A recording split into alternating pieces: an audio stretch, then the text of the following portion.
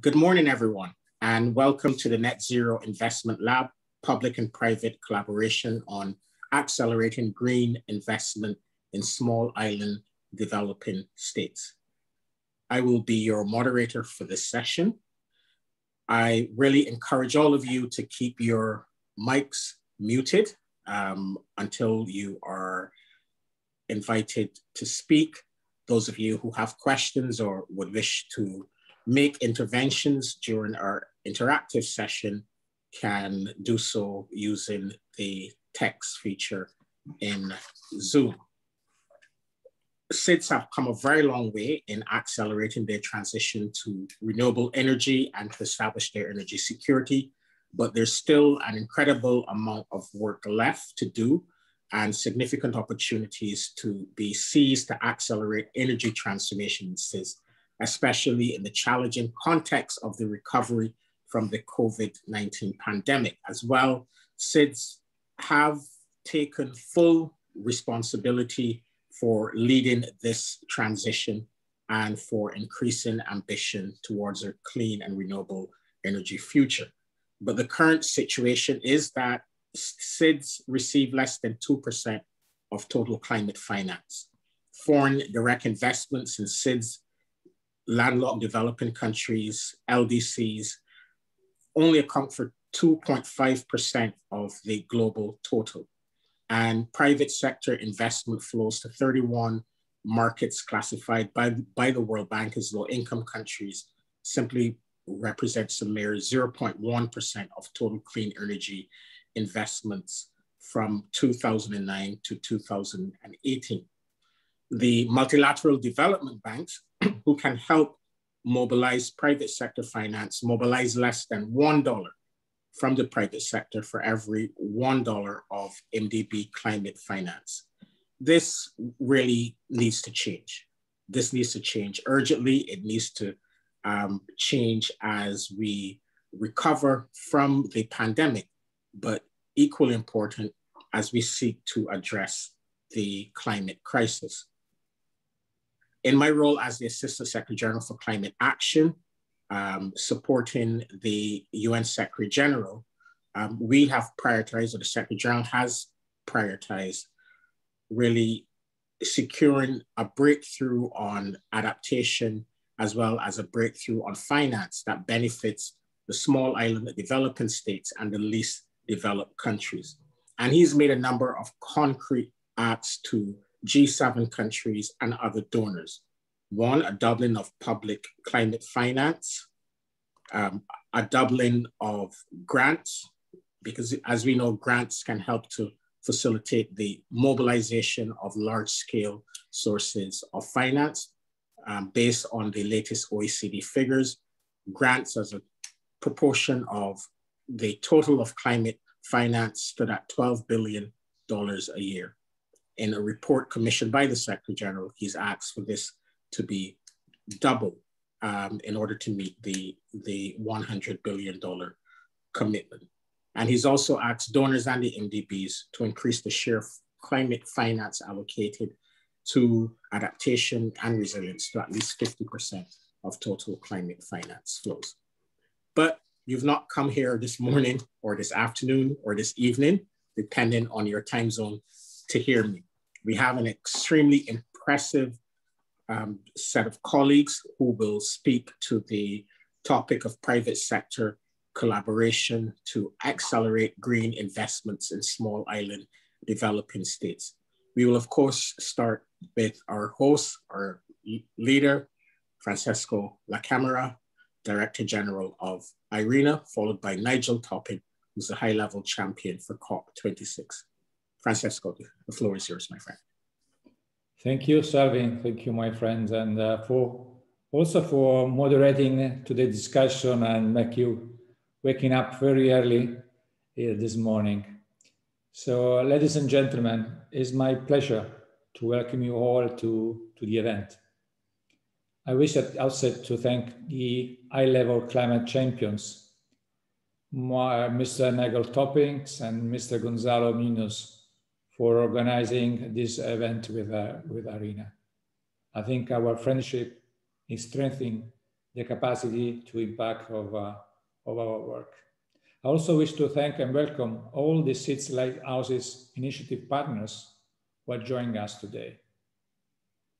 SIDS have been instrumental in advancing the global climate agenda, despite having least contributed to it. Their vision and leadership have been crucial in raising global ambition, in accelerating renewable energy deployment.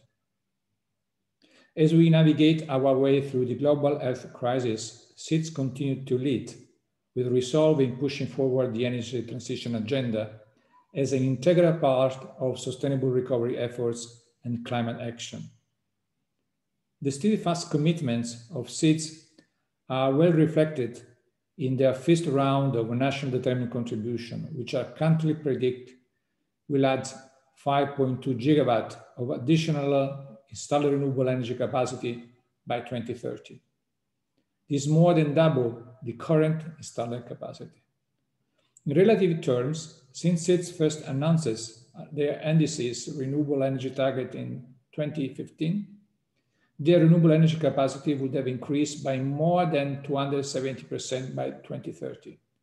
This against a global increase of 76%. The international community must recognize these efforts and support it further into the future. To take the energy transition in SIDS to the next level, it is important to take an holistic approach beyond the power sector. It is essential to leverage synergies between renewables and other sectors, such as food, water, and health, as well as economic growth, poverty alleviation, and sustainable development. This is also an integral part of a resilient and sustainable economy recovery from the pandemic. The SIDS have continued committed to transferring the key sector to ensure they meet the 1.5 goal, including ambition toward 100% renewables energy target. But a major barrier to this has been access to affordable financing. It has been identified by SIDS always as a key obstacle. To match the level of ambition set in the first round of NDCs, our analysis showed that SIDS will need to attract a total of $17 billion of investment by 2030. ARENA has been scaling up efforts to facilitate renewable energy investment in SIDS. The Climate Investment Platform is an initiative by ARENA, UNDP, and C4All in cooperation with the Green Climate Funds, whose main objective is to mobilize investment for the energy transition. ARENA is implementing CIP through investment forums, which aim to strengthen the ability of decision makers to improve the enabling environment for renewable energy investment and help developers prepare bankable projects with access to affordable finance. We are planning to organize investment forum in the Pacific and the Caribbean as soon as the conditions allow us to do so.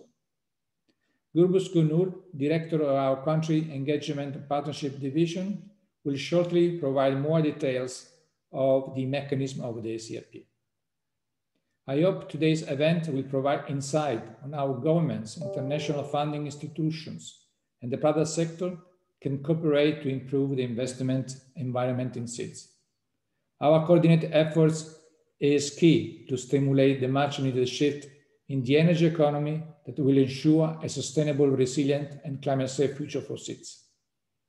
Let me extend the final thanks to the speakers and all the friends. I see too many familiar faces in the list of speakers and accepting this invitation, to accept this invitation. I'm looking forward to a fruitful discussion. Thank you for your attention. And back to you, Selvin. Thank you so much, Francesco, for your leadership, for your guidance. I note that in your intervention, you made the point about access to finance, which remains a critical challenge for the small island developing states, and that it will only take, according to your analysis, 17 billion in mobilized resources by 2030 if SIDS are to meet their Paris nationally determined contributions. And this 17 billion represents really a mere fraction of the trillions that have been mobilized thus far during the course of this pandemic by many of the rich economies.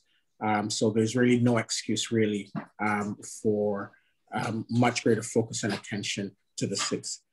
I now turn the floor over to my friend Nigel Toppin, the COP26 high-level champion on climate action. Nigel, the floor is yours. Thank you, Selwyn. Good morning, or good afternoon, good evening, everybody. Also, thank you to Francesco.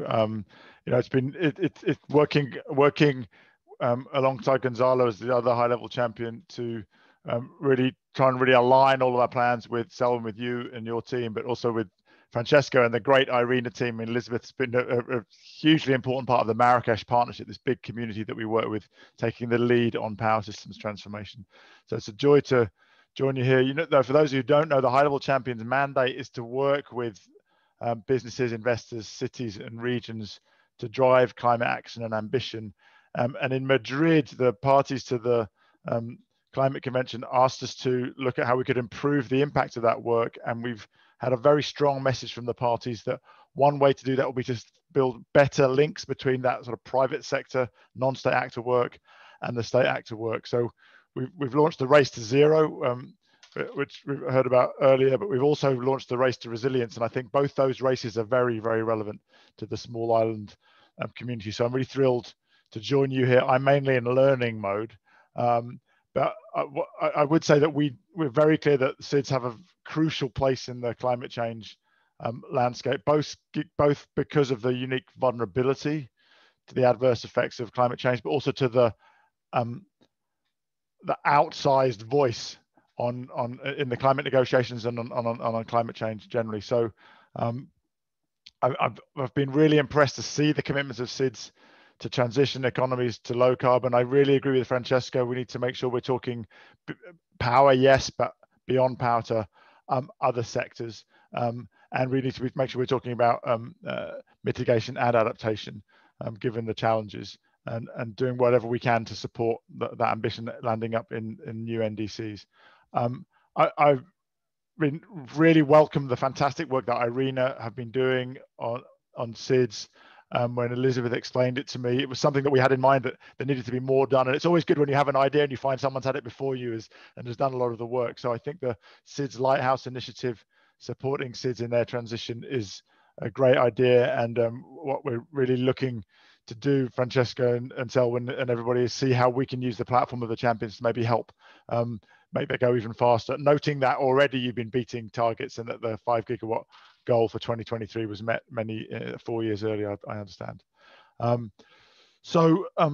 one of the things, as Selwyn has really highlighted, is the lack of flow of capital. So the big question we have is what could be done in a more collaborative way to unlock more private capital to meet those levels, which, as Francesco says, they're big numbers for any individual, but at the level of the number of countries that are in the SIDS, those are relatively small numbers of amounts of capital that need to be deployed. That's the kind of what we often talk about as the ambition loop. What is it that governments can do to make it possible for private sector to be more ambitious, which in turn can make it possible for governments to be more ambitious? So that's what we're really looking to explore. We do have really good momentum in the Race to Zero. We have now over 2,000 businesses committed to the Race to Zero. Just yesterday, another 43 asset managers joined the Race to Zero. So we now have $32 trillion of assets under management. There must be some of that is deployable in the small island states, right, as part of their commitment. So trying to find that. And we've just announced the first round of initiatives in the Race to Resilience. And the number that I have in mind when we're talking about investment in small island states and LDCs is that the 100 billion, which is a commitment which must be met, and I know that Alok Sharma is working very hard to make sure that is one of the deliverables for COP26, is an enabler which is dwarfed by that figure of 4 trillion, which is what is needed according to the World Bank to be spent every year in emerging and developing economies on mitigation and adaptation. So what we're really talking about is how do we leverage the limited amount of public funding, which even if it was doubled would not get nowhere near that 4 trillion.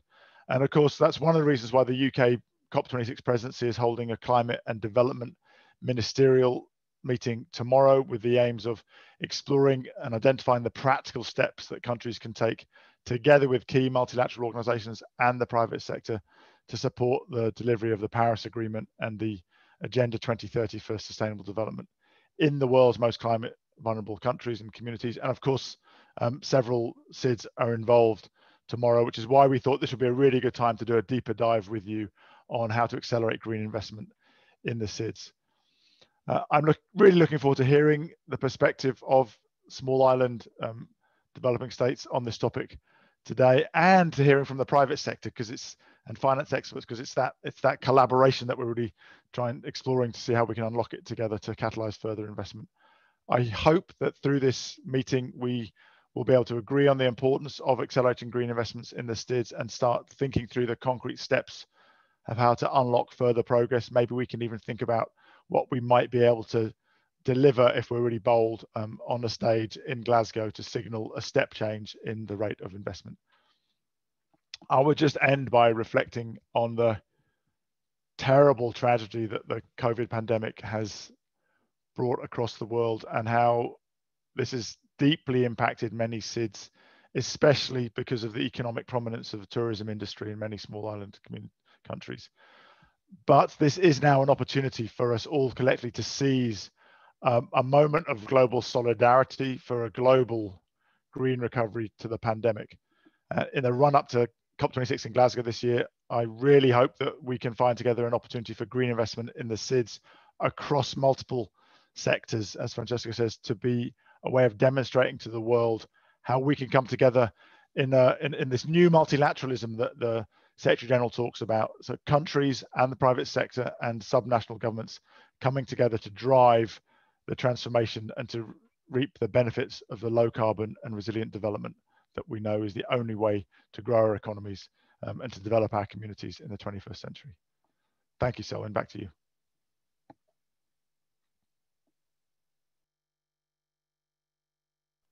Thank you so much, Nigel, for your very insightful comments. I definitely share your view that the recovery from the pandemic, it represents a once in a generation opportunity, really for all of us to rebuild our economies in a low carbon, climate resilient way.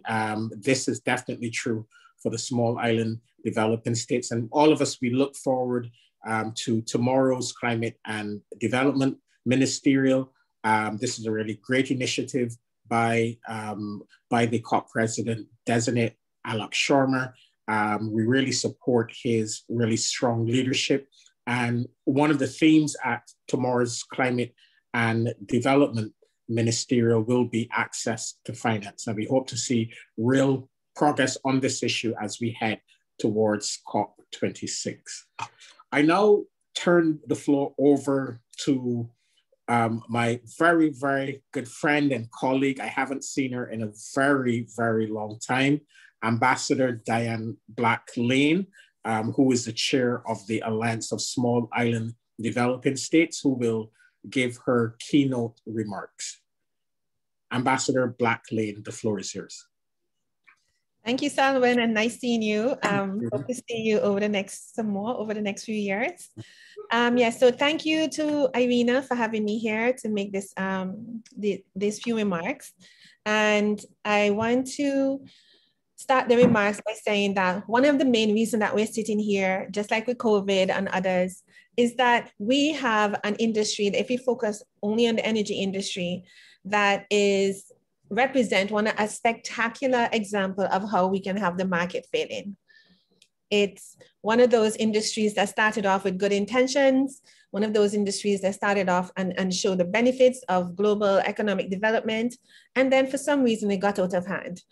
We have now developing so much cash that we are buying weapons and we have wars. We are creating climate change. We are creating all kinds of problems related to this particular industry. And one of the things that we don't talk about much, we know about all of these things, is that even with all of that, huge population of the world still cannot get access to the energy market.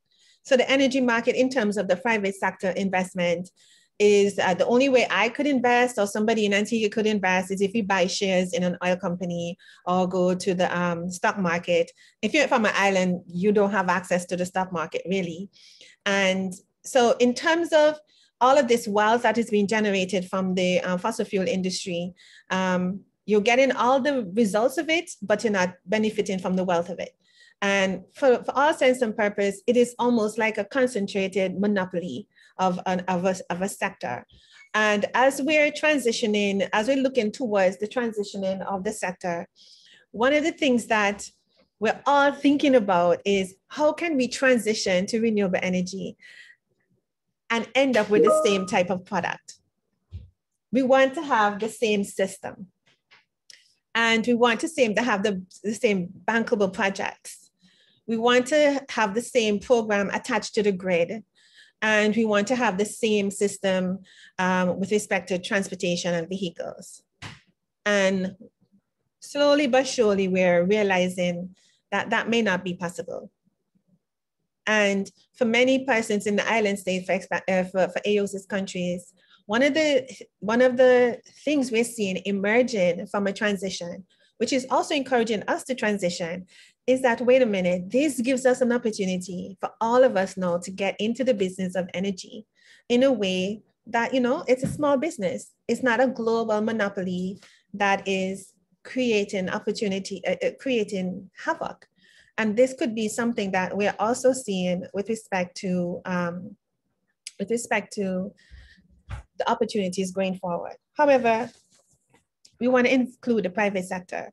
And one of the reasons why AOSIS and other countries are struggling with respect to moving, we're seeing an inertia in the development. We're seeing an inertia in the way that we are moving ahead in the negotiations. And what is the issue with this inertia? When we speak to our ministers and our prime ministers, one of the big reasons is that they can't see the pathway for financing. Now, in many small and developing states, we are seeing that we only have access to a limited amount of instruments. So I hear Selwyn talk about grants, which is great. But even if you double the amount of grant, it's still not enough for us. But small and developing states are great at programming loans. And we're great at only programming loans. We're not great at using equity. We're not great at using guarantees. Our Ministry of Finance don't have a guarantee unit or equity unit. They have a debt management unit. So we're a great consumer of loans. That product that is put out by the World Bank and other banks and governments and bilateral, we're great at that. But we can't program other instruments. If we're going to do a transition, we have to diversify the instruments that are available to small and developing states, or else we're going to be, what would happen is that we open the floodgate for this transition and everything is great. We open up the markets of the small and developing states and everything is great.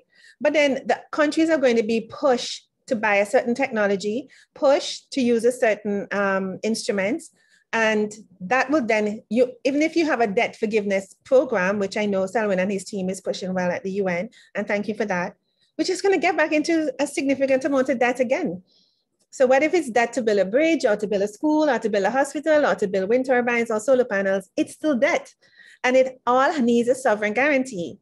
So one of the issues that we want to, if you're looking at how the developed country or large country mobilize their private sector, not only to put projects in their own countries, but they mobilize their private sector to benefit from markets in other countries, they don't use loans. They use a suite of other instruments, including loans, or they don't use just loans. And so we have to diversify the range of options available to smaller and developing states, or we're going to transition and the people in the countries themselves do not get the benefit that they need to, that they can invest themselves. So if the local people in the islands are not benefiting from the investment, why should I transition? I'm not creating any greenhouse gases to create any problems in the world. Why transition? So Then we have the transitional risk that we all have to keep in mind. Transitional risk including not transitioning our people. Our greatest asset in the islands are our people. They're going to get left behind. So they're going to be our greatest stranded asset. How can we convince our people and our prime ministers and politicians that we're not going to strand our human beings and they're going to be replaced by other persons coming into the country? And then the other issue that we have to think about for all of us, where is the inertia? We're seeing huge transition occurring in many developing countries. And we're seeing that the old engines that are being developed and the old technology being developed, the technology that we see in 5 to 10 years will become obsolete, maybe like LNG and so on, is being pushed onto developing countries. So we are dumping those old technology into developing country, and it's creating a leakage situation. And so many of our countries don't want secondhand technology. We want advanced technology. So we are looking forward to AOSIS to design a system, and we're saying forcefully to the whole world, we don't want the old stuff. We want to transition our economy. We want to do it well. And we want to be able to manage our risks just like any other country, understand what those are. And we would like our private sector, with the little money that we have, to opportunity us to benefit from this transition as well. So this is, if we can guarantee that to many AOSIS countries and many other countries that are LDCs as well, I believe that the transition will be much more easier. We need to start the conversation. We're in implementing mode. We need to start the conversation from that perspective. We're not setting greenhouse gas targets already. We already know what those are. Even if we don't formally set them, we know what they are. We need to have an implementation mode language. Thank you.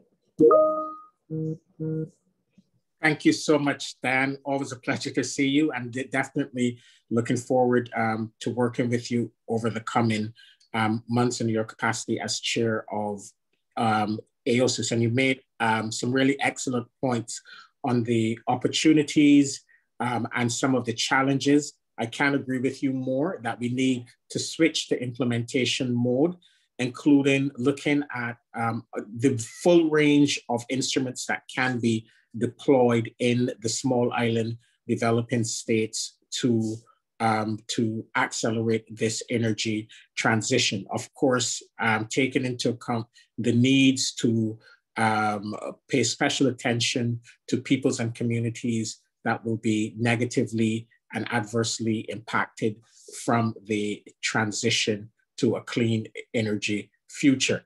And I really would encourage many of the colleagues who will come, who are on the program, who will speak from different perspectives, really to address the central question that Diane raised. How can we deploy how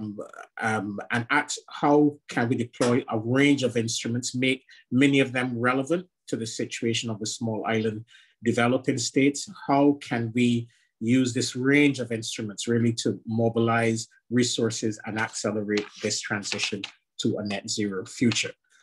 Our next presenter will be from Irina, the Director of Country Engagement and Partnerships.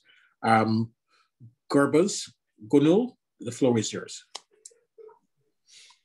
Thank you very much, Salvin. Good afternoon, everyone, and very warm welcome and greetings from Abu Dhabi. Ladies and gentlemen, SIDS have been at the center of Irina's focus since the early days of the agency, and we have been closely working with them in accelerating their energy transition in support of their climate and sustainable development objectives. SIDS Lighthouses initiative provides the overall framework of our engagement in this respect. And today, I will be pleased to provide a snapshot of the Lighthouses work, not only to strengthen the investment environment for renewables, but also to support the realization of projects. The Lighthouses initiative, it provides a broad umbrella for technical support to facilitate SIDS climate action through energy transformation, including the work in the context of NDC enhancement and implementation. We have today 36 SIDS signed up to SIDS Lighthouses initiative, but also we have 30 development partners working to support the SIDS in the achievement of their ambitions. Such technical support has been made available for years now on a wide range of policy, regulatory, and technology areas, as well as for capacity building tailored to policymakers, utilities, regulators, and financial institutions as relevant. We also support our SIDS member countries in project facilitation, making bankable project proposals and helping them access affordable finance. I'll further elaborate on this point later on. Next slide, please. IRENA has been regularly consulting with the Lighthouse's partners. Their input obtained through consultative discussions helped us identify priority areas for the initiative's next phase of implementation, where action is now going beyond only power sector, but to cover transportation and end-use sectors, focus expanding to address resilience and disaster recovery dimension, looking into opportunities in geothermal and ocean energy technologies, but also particular emphasis is placed on project facilitation support on the ground. Let me put additional emphasis on the last point, which is most relevant for the purpose of the meeting, obviously, because Lighthouse's initiative is focused on substantially increasing the flow of renewable energy investments into SIDS. And this has been routinely highlighted as a crucial area of intervention by the SIDS leaders during our events.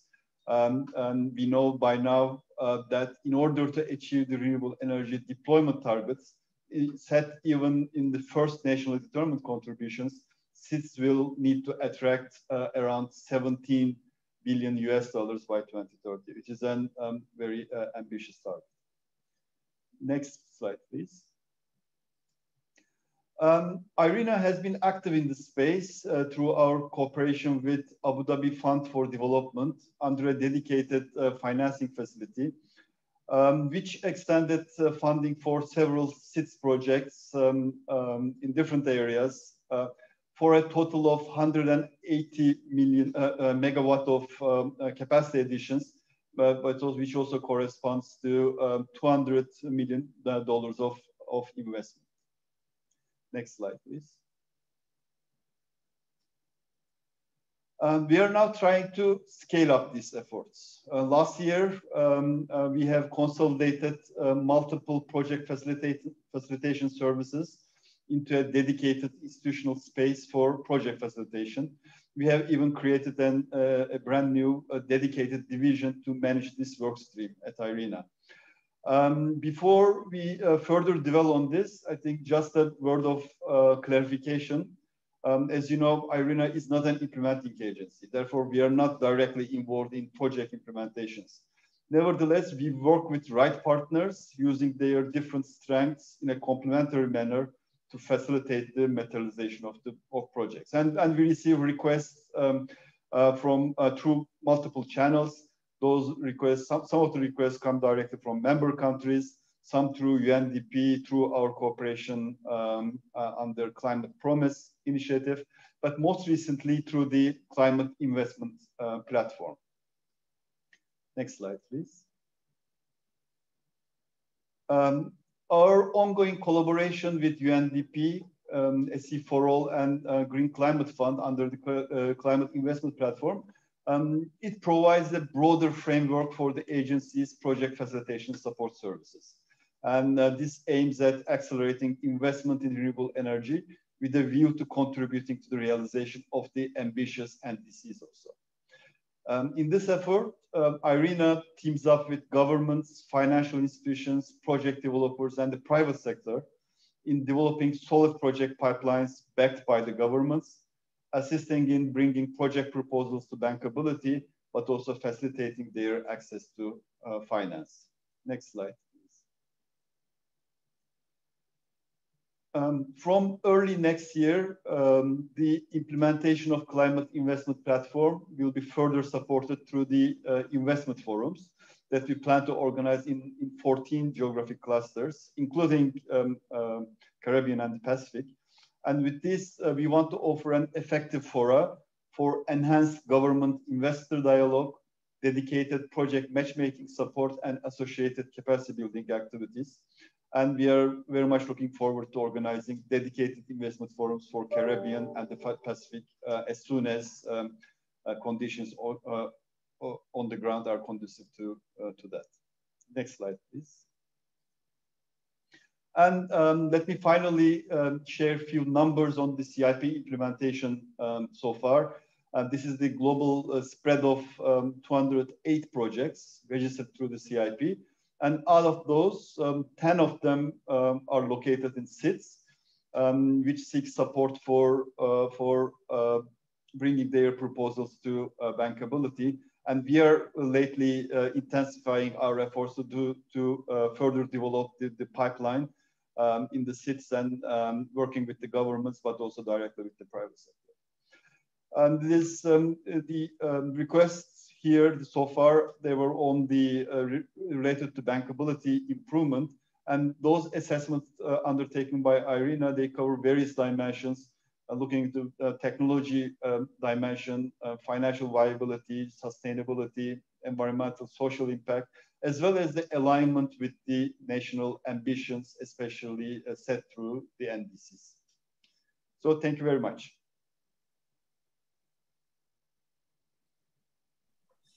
Thank you so much for your presentation, as well as your update on the work of the climate,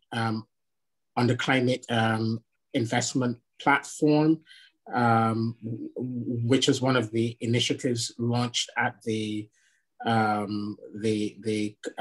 Climate Summit of the Secretary General in 2019. And we're really happy to see how this has progress.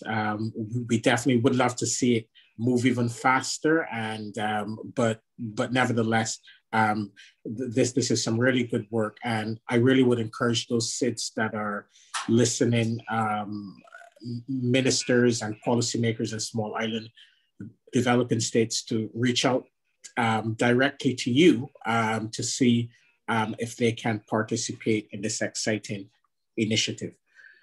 We now move to the private sector. To get a private sector perspective, we move to the Managing Director of MPC Renewable Energies. Martin, the floor is yours. Many thanks, Mr. Hart. Good morning, everyone, and many thanks also to IRENA for inviting us here today to share our experience as a private sector player that has tremendous experience also on the small island, in particular in the Caribbean region. Second, I would like to say that Ambassador Blacklane, I think, mentioned already all the very critical points that needs to be discussed among the private and the public sector in order to accelerate the growth of the energy transition in these islands. Next slide, please. So just a few words about MPC Energy Solutions. We have founded this company as a developer, operator, and owner of sustainable energy solutions with a very strong focus on emerging markets, and initially with a very strong focus on the Caribbean Basin region. So we develop, finance these assets, build them, and are the long-term owner and operator. We have listed this company on the Norwegian Stock Exchange because there we find an environment with a very strong affinity of institutional investors that indeed would like to support the energy transition and the impact of climate change in the emerging market environment. So our shareholders in the companies are predominantly Scandinavian-based insurance firms, pension funds, and other institutional investors. Next slide, please. So here to show you a little bit our regional exposure to the small islands in the Caribbean Basin. MPC is active in the region now since 2015 already, and in the last 6 years, we became a leading stakeholder in the energy sector in the Caribbean Basin. We have mobilized so far about $150 million of capital purely from the private sector. I think we can be very proud about that without the involvement of any public entity, without any taxpayer money, without any blended finance support.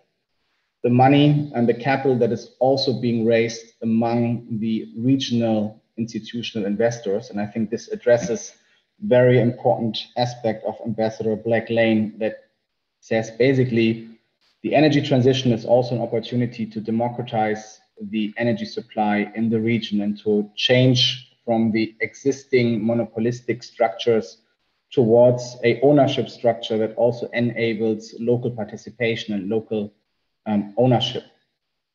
And we have encouraged and supported that from the very early start. I think MPC is one of the very few, if not the only company that has cross-listed on the Jamaican and the Trinidadian Stock Exchange a company in order to give the local people the ability to subscribe and buy this share that invests only in the regional energy transition and in clean energy investments, as in most of these areas, it is not possible to participate otherwise on these projects.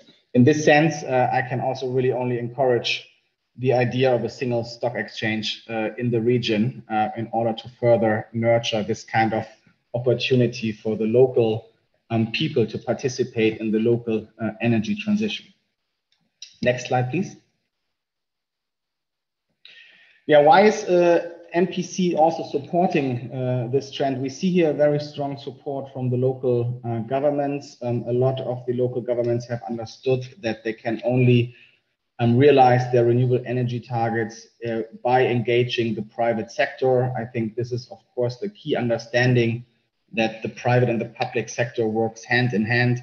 First of all, you need to manage the expectations. What do we expect from each other when it comes to making investments in the energy transition locally? Of course, we are depending as a private sector entity in a highly regulated segment, the energy market, to have the right regulation and regulatory framework in place in order to even allow us to enter the local market. And furthermore, of course, there needs to be a support during the implementation phase of the projects.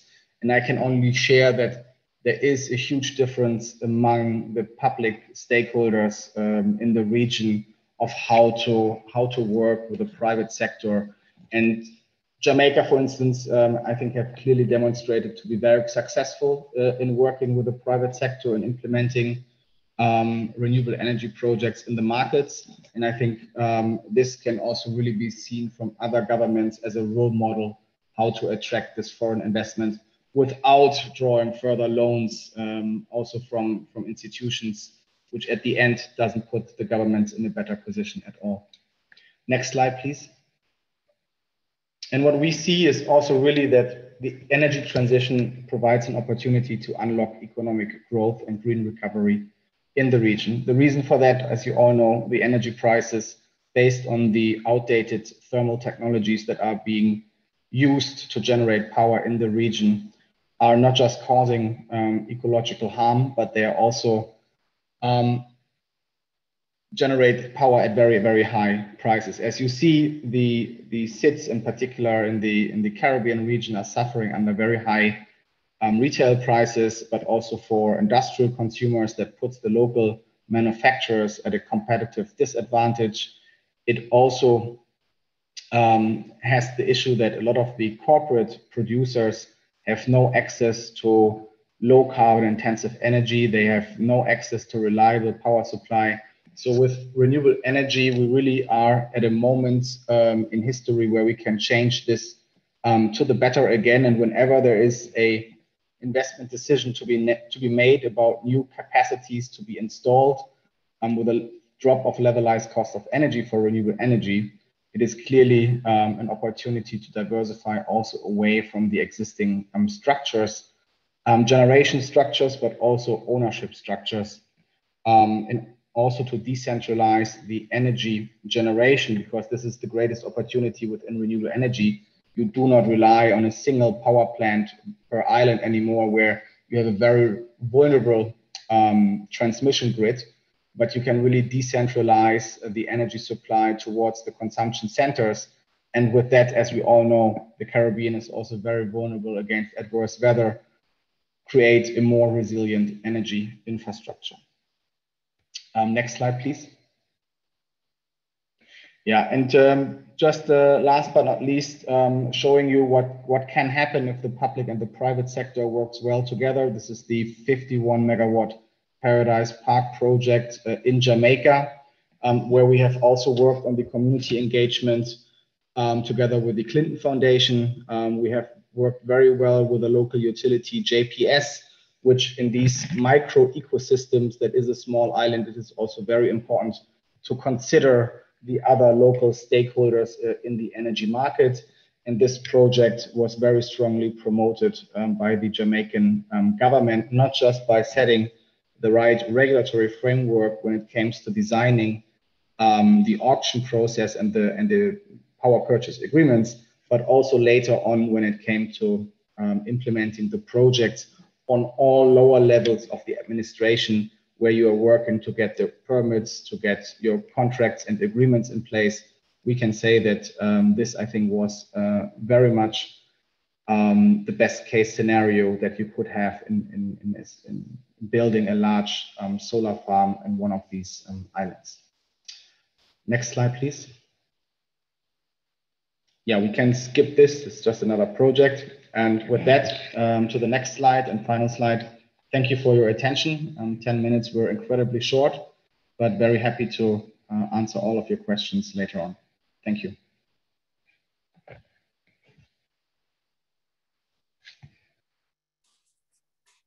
Thank you so much, Martin. I was really hoping that you would say a lot more about Paradise Park, especially in terms of the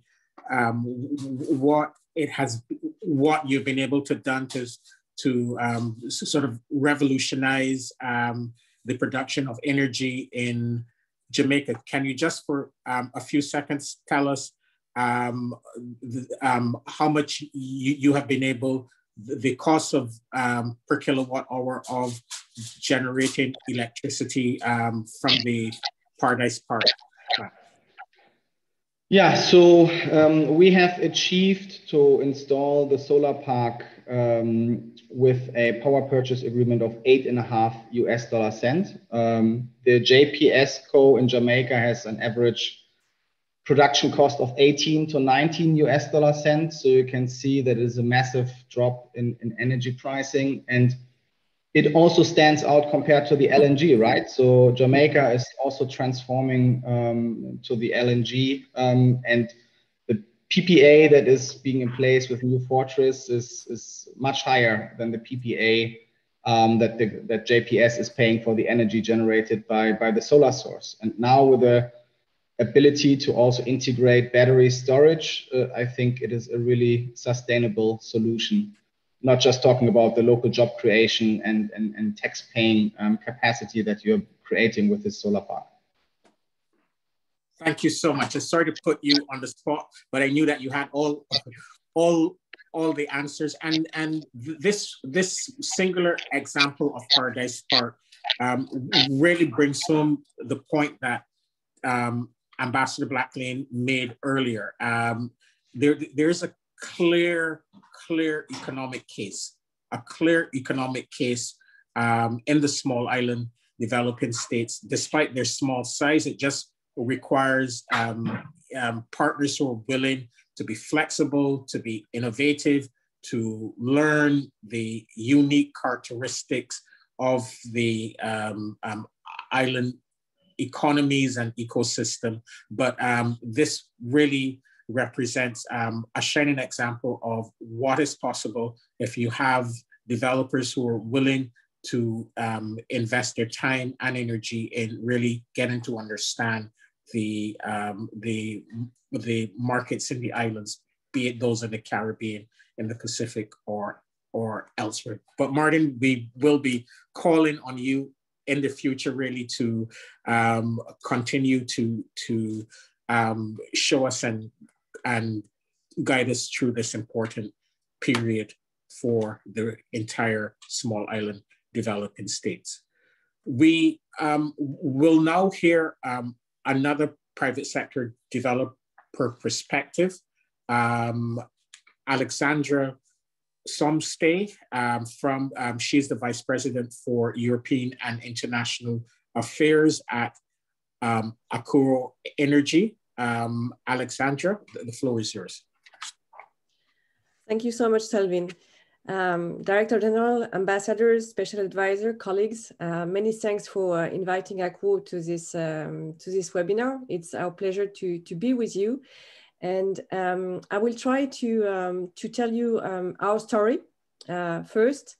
Then I will try to tell you that all the solutions are available, and I will try to highlight the barriers to our implementation and rollout of solutions. So next slide, please.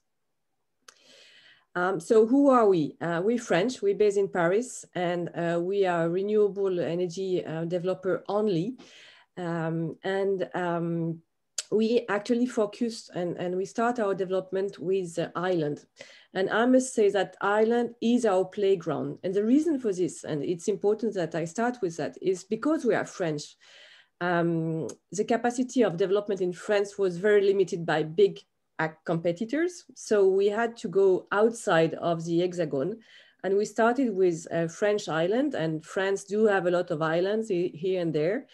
And then we became a kind of specialist in Ireland. And this is why I'm very happy to be with you today. Next slide, please. So as you know, and as Ambassador Blacklane explained, the islands are a very specific kind of territory. It's an environment under constraint. First, most of them must import fossil fuel to meet their energy needs. There is an accessibility issue. There is a land scarcity issue that is an enormous challenge, especially when you speak about competition between agriculture and renewable energy production. Most of the islands suffer extreme weather events, which force renewable energy developers to come up with specific and tailor-made solutions. And then, of course, you have a lack of connection to high networks power. So all in all, this makes the island case much more difficult, but also much more interesting. And actually, for us, it became our testing lab. So when Ambassador Blacklane said that she was reluctant to have secondhand technology pushed out to Ireland, I must say that in our case, we actually developed our best technology in Ireland, and then we export them to mainland. So it's a reverse effect, because for us, islands are the perfect place to test most of our innovative technologies. And I will drive you through our solutions. So next slide, please. You can go to the next one. Can you? Yeah, the next one. Let me first with two examples of island where we've been working. First, La Réunion Island, where we started to work more than 10 years ago, and then the Dominican Republic, where we installed recently 50 megawatts of installed power. And these are two very different landscapes. And I will go to next slide, if you allow me. So we have developed, and I will guide you through all of them, 6 kind of solutions. First, agri-energy, to tackle the scarcity of land and the competition with agriculture. Second, storage. Third, containerized solutions that we call GEM. Then floating solar. Fifth, anticyclonic wind farm.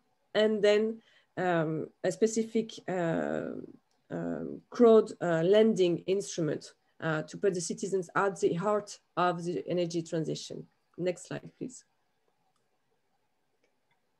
Let me start with agri-energy. So as I told you, as there is a land competition between renewable energy project and agriculture. For us, it was just not acceptable to take out some lands and actually de facto ruin all the efforts to produce and to have local production of fruits, vegetables, or flowers, for instance, that can be an important market. So here you see on the very left-hand side, what we've done in the island of La Réunion. We have installed greenhouses, and on the top of it, we've put solar panels. So of course, it is more expensive to do that because you need to build greenhouses that are resistant to hurricanes. But on the other hand, this leads to a double usage of the land. And the only thing we required from the farmers to whom we were sub-renting the land for €1 or $1 if you like it, was to turn to organic agriculture. So that they could take the time they need, but they need to be organic at the end of the day. And then we got our remunerations through the electricity generation that we use on the top of these greenhouses. Next slide, please. So this shows you in details how it works. In La Réunion, we've been creating 300 additional jobs, which is not little. And I know Irina has been very focusing on job creation thanks to renewable energy production. And we equipped these greenhouses also with 9 megawatt of storage, so as to balance the electricity production that we were generating. And in this specific case, we have built this project within the vicinity of a jail, naming that we have the farmers are actually the prisoners who are trained and then can become the trainer of the next generation. So this is all done in the vicinity of a jail. Next slide, please. Then my second point is about storage. So as you know, islands and microgrids are often disconnected from continental and large grid systems. So you have to install storage capacity to create an independent energy system. And this is why Akuo has been investing a lot of energy and into building strong storage capacity that can be adapted to any of our systems. Next slide, please. So far, we have been installing more than 700 megawatt of storage capacity through all our hybrid projects. You can go to the next slide, please. And we've been doing that in the French island, but also in the Pacific. In Tonga Island, we've recently won 2 tenders, also in New Caledonia. So this can be done anywhere, of course, and in due intelligence with the local stakeholders. Next slide, please. Then I wanted to show you another solution that is called containerized solution. This is in Indonesia. There you have very frequent hurricanes or strong weather events. And we come in with container where you have plug-in solar systems that you can unroll. And in 24 hours, you can plug this electricity capacity production to the network or to any battery. And in case of hurricane coming, you can unplug it in 3 hours. So this is a very flexible system that is cyclone proof and that can actually tackle needs of some islands that are on a very frequent basis submitted to storm or to extreme weather. So next slide, please. So this is exactly how it looks. So in these containers, you have either solar or you have storage, but you can combine them all. In Indonesia, as I showed you, we had 9 solar gems together with 1 storage gem. Next slide, please. Then in several islands, you also have floating parcels that are unused because it was uncavated land. And these are places where there is no biodiversity. So basically it's a lost place. And there you can install floating solar We've done it in the south of France, but we've done it also in several islands. And our new flagship project is actually in Martinique Island. So even though you have a lot of water all around the island, you have also water inside the island that could be used to produce renewable energy. Next slide, please. This is actually the picture of the Martinique Island. We can go to the next one.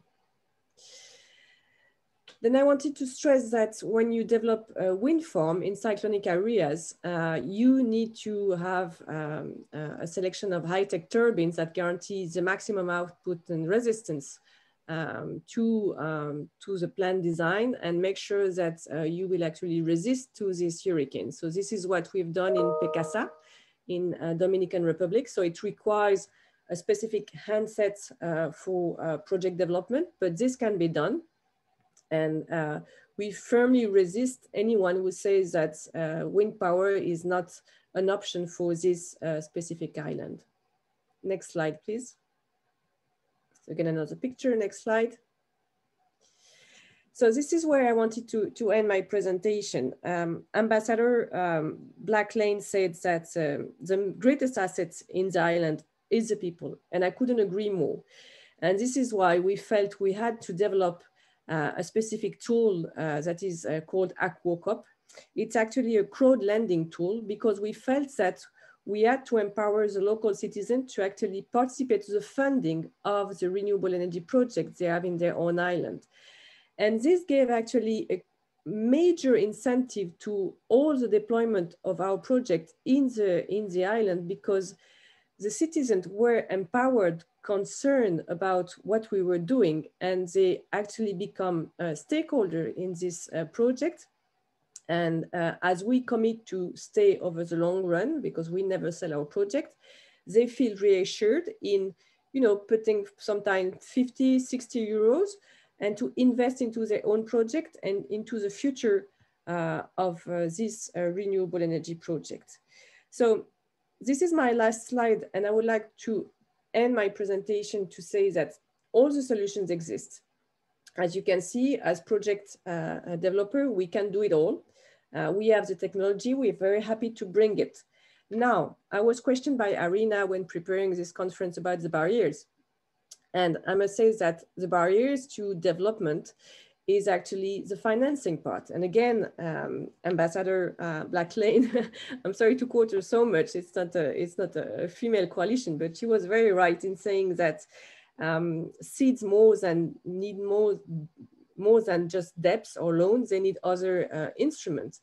And a lot of institutions like Arena or like the European investment banks are willing to put in place financing instruments.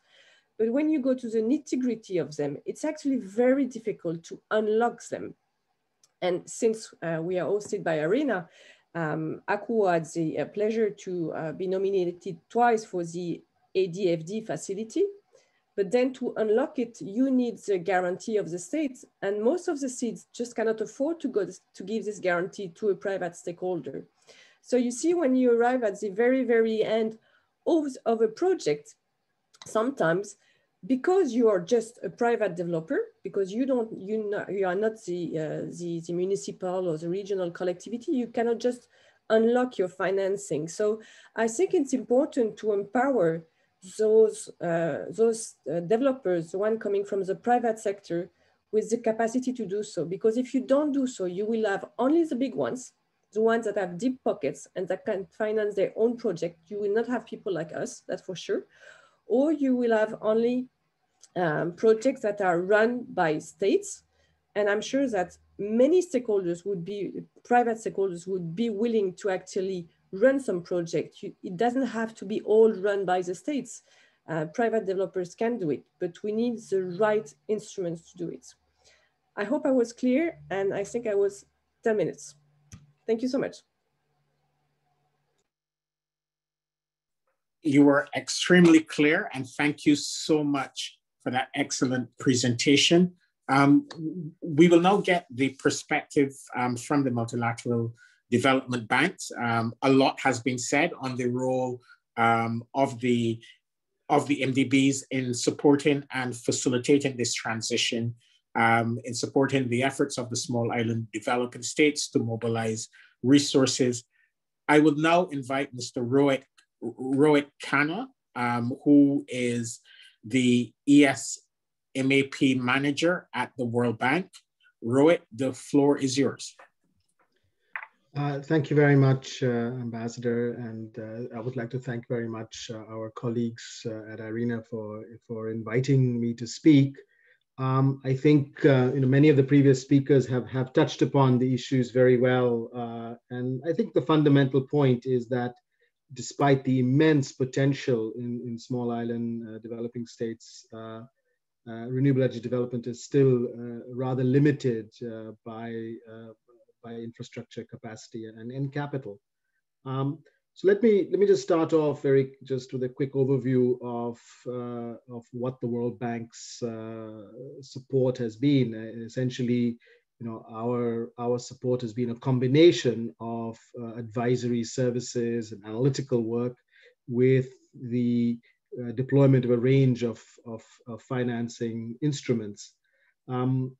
Over the last few years, we've been very privileged to be able to mobilize over $100 million in concessional financing for small island states, $22 million with grants from Denmark and Japan, over $40 million in highly concessional loans and grants from Canada, and the balance from the climate investment funds for projects in Maldives, Dominica, and St. Lucia.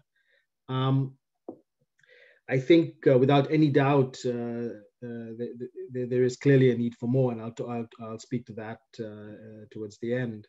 I think what we've seen is that even with these relatively small amounts of concessional finance, the catalytic effect is quite significant. In Tuvalu, the grant of $2 million combined with World Bank financing has led to the country's largest solar PV and storage facility, and the country is now headed to a 20% variable renewable energy penetration. And of course, as you pointed out yourself, Mr. Hart, a significant reduction in tariffs because Tuvalu would now have to rely much less on imported fossil fuels. Similarly, and the other thing that this funding is able to do is really more on sort of the analytical side, which is, for example, in the Pacific Island countries, supporting the Pacific Power Association with renewable energy resource mapping, so that now we have sort of Pacific modules for the Global Solar Atlas and Global Wind Atlas, so that developers have a high level of confidence about the resource availability in all the island countries. We were able, with this concessional money, to prepare guidelines for variable renewable energy grid integration, which then led to Micronesia's first commercial scale PV and battery storage project of 4 megawatts. And similarly in the Caribbean, the work we've done there on distributed PV, for example, in St. Vincent and the Grenadines and in Grenada, those pilots have clearly demonstrated the economic and financial benefits at the commercial and industrial scale for distributed PV. So we really hope that these projects can lay the groundwork for significant private sector investments in SIDS. Now, what I will say though is that I think a lot of colleagues on the panel today have talked about the barriers to access to finance, and one critical element for access to finance is the policy and regulatory environment. And as you might know, at the World Bank, we produce every 2 years what we call the RISE report, which is the Regulatory Indicators for Sustainable Energy. And although, and in the most recent one that came out a few months ago, we were able to have a sample of the 7 largest small island developing states in that report. And what that report showed is that there has been substantial improvement in the RISE scores for renewable energy in small island states, but there is still quite some way to go. So just as an example, in 2010, the average score on a scale of 100, the average score for these SIDS was below 10. It is now 34. But just to give you an idea, 34 is still borderline between what we call poor to moderate. So there is clearly a need for significant work from all development partners and governments and the private sector to improve that. I would say what we see a lot of progress is half the countries now have competitive auctions to procure large-scale renewable energy. Almost all the countries now have regulations that allow small-scale renewable energy producers to connect to the grid. But I would say there are 2 areas in particular where there is the need to strengthen the enabling environment. The first is really to have the regulations for network connections to conduct the studies for renewable energy grid integration to ensure that the grid flexibility is there. Now, the Jamaica and the Dominican Republic are 2 countries that really have showed the way in this, and I think others could really follow those examples. The other area where there's a lack of regulation, which if progress were made, could really boost the renewables agenda, is that for renewable energy for transport, cooling, and heating. Of the sample of countries where only 2 have plans for renewable energy for transport, this is clearly a gap. And none, in fact, have any plans for renewable energy for heating and cooling. So countries, really could have plans and targets and send a clear signal to the private sector that they are open to investment in these areas. And then finally, I think the area where we see a real gap on the regulatory side is very few countries have enforceable minimum energy performance standards and labeling systems. So these are areas I think that that if we work collectively together would definitely attract private sector support. And I'll close out by talking about sort of what the bank is now doing to address this. So we have launched what we call the Sustainable Renewables Risk Mitigation Initiative, SRMI for short. And the whole idea of SRMI is really to provide a comprehensive package for countries for renewable energy development. And I think others have spoken about sort of the constraints in sovereign guarantees, and we absolutely agree with that. And that is why what SRMI tries to do is to reduce as much risk as possible through strengthening planning, better VRE integration studies, clearer targets for the private sector to know what the direction of travel in the countries, having robust procurement, addressing the critical public investment needs, and then really having guarantees for the residual risk and making sure that residual risk is as small as possible by having sort of de-risked more upstream. And then blending with climate finance to really address those risks. And most important of all, to really have a very strong focus on the socio-economic benefits of renewable energy development. I think there has not been enough emphasis on the importance of human capital, skills development, on local development, i.e. for communities, the value chain, how local industry can participate, and access in general. So really looking at, and I think resilience is another area of tremendous importance. And we've seen this all come together in the Maldives, which is an example of how we see sort of this comprehensive package of support resulting in $100 million investment from the World Bank, from the climate investment funds, from the AIIB, and $40 million from the private sector coming in for a 36 megawatt renewable energy. And as many of you know, Maldives has really sort of set very ambitious targets and is making a tremendous effort, not on the electricity side, but on sort of the electrification of transport through renewables. So we're very pleased that we've been able to mobilize over $500 million from the GCF and the climate investment funds for SRMI. But Maldives is the only country in the SRMI initiative to date, and we really hope that colleagues on this webinar today will consider sort of the offer of the bank on SRMI for more SIDS to join. So with that, I will close and thank you very much. Thank you so much, Rohit, for that excellent presentation, and in particular on your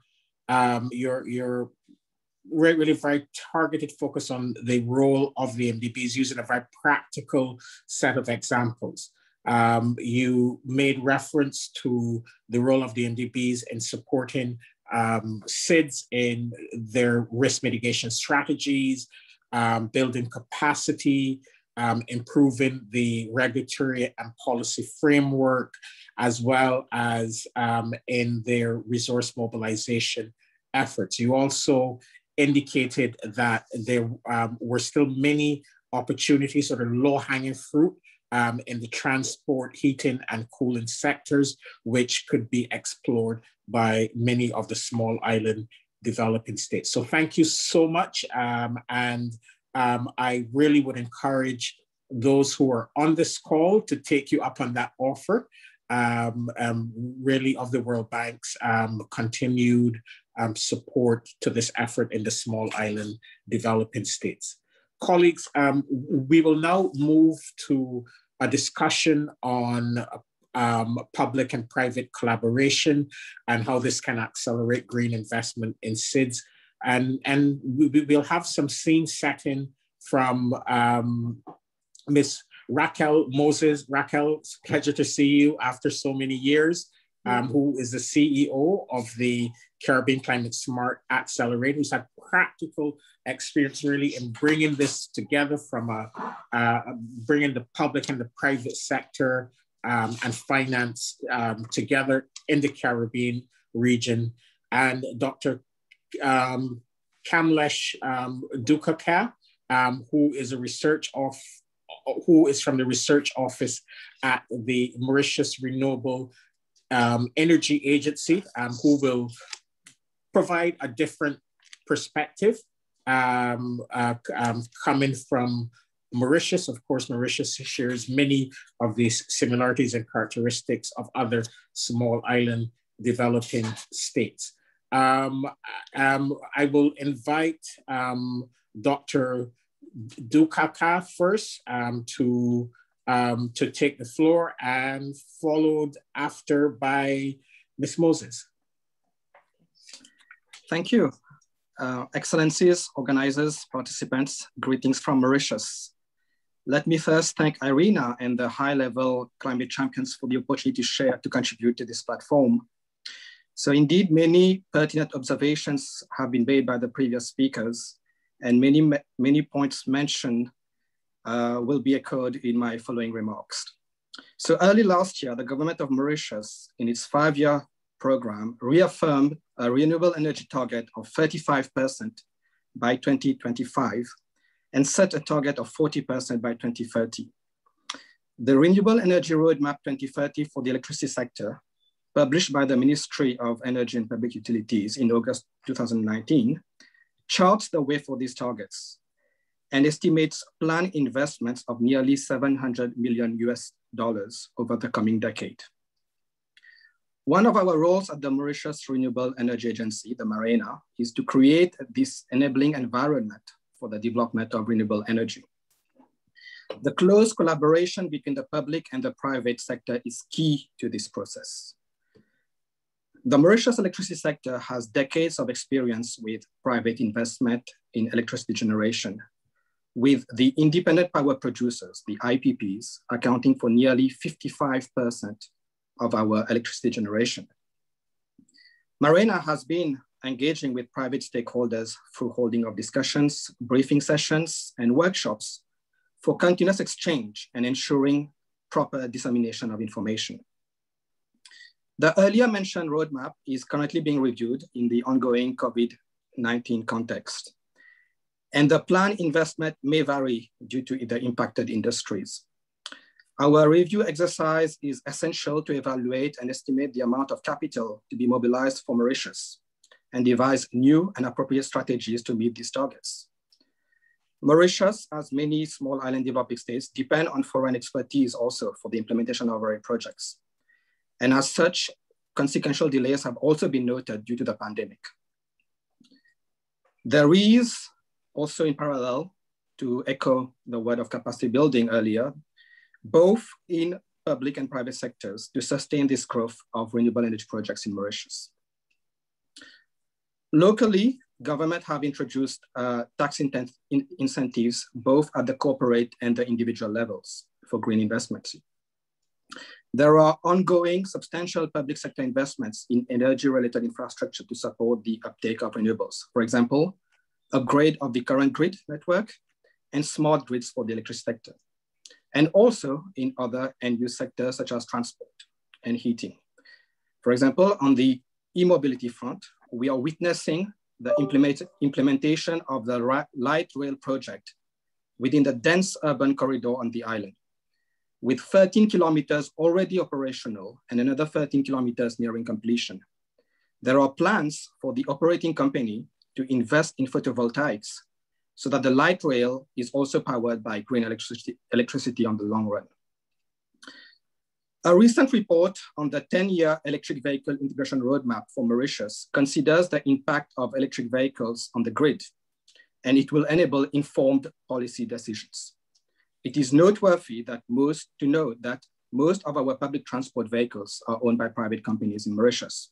Thus, the collaboration is important in successfully ensuring the transition to e-mobility. One of the strengths of the private sector in Mauritius is that they organize themselves through several well-established structures and get their say in policy formulation. The role of local banks, both private and state-owned, is also critical. The Development Bank of Mauritius supports many schemes to empower small and medium enterprises and provides funding and grants for green activities. A program named SUNREF, Sustainable Use of Natural Resources and Energy Finance, which is funded by the AFD, the Agence Française de Développement, and the European Union, provides a dedicated credit line to partner banks, including privately owned ones, for on-lending to the private sector. And this is to scale up investment in sustainable energy, climate change adaptation, and gender equality in the energy sector. So green investment opportunities are clearly present in the SIDS. They need to continue to get due attention from the global community through increased visibility of projects and opportunities, as well as through strategic networking and ongoing consultations through events like today. Small islands need to create and maintain the conducive environment for attracting such private efforts and funding to leverage the momentum created by the public sector measures and investments. Thank you. Thank you so much. And I like that phrase that you use at the end. The opportunities are present. The opportunities are present. There's a high level of political will and appetite in the small island developing states, be it Mauritius, islands in the Pacific, the Indian Ocean like the Maldives, or in the Caribbean. So thank you so much for those reflections. I now give the floor to Ms. Moses. Raquel. Hi, it's great to see you.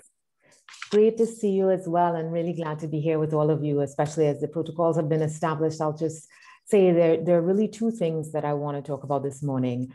The first one is the challenges that we face and some possible solutions, and identify what, in my view, is the real enemy. So in Caribbean countries, even when we're doing all of the right things, you have a storm like Hurricane Maria that comes and knocks out all of our, 226% of GDP in the example of Dominica. So even if you are, managing your infrastructure and you are making all of the right decisions, you're focused on education and crime and all the things that governments have to spend money on, there just isn't enough capacity to do that. Plus, to sustain the damage that takes place after a storm. We are in a region of not only disproportionate climate risk, but we also tend to attract a number of unscrupulous characters. So for every MPC there is that does a phenomenal job like that project in Jamaica, which I absolutely adore, there are a number of other characters who come in, and our ability to weed out the good from the bad is time consuming and it slows things down. So I think one of the things that we need is absolutely, I'm not apologizing for quoting Ambassador Black-Lane, we need more philanthropy because we simply cannot take on more debt, but we also need more guarantees against the risk. And we need to use fewer sovereign guarantees and more solutions against needing to use sovereign guarantees.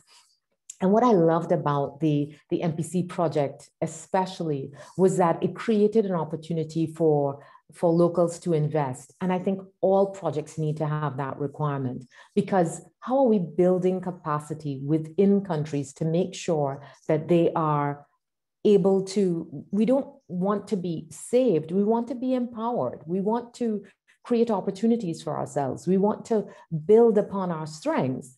We want to participate in this opportunity that is being created, this $17 billion opportunity to meet our Paris commitments by 2030.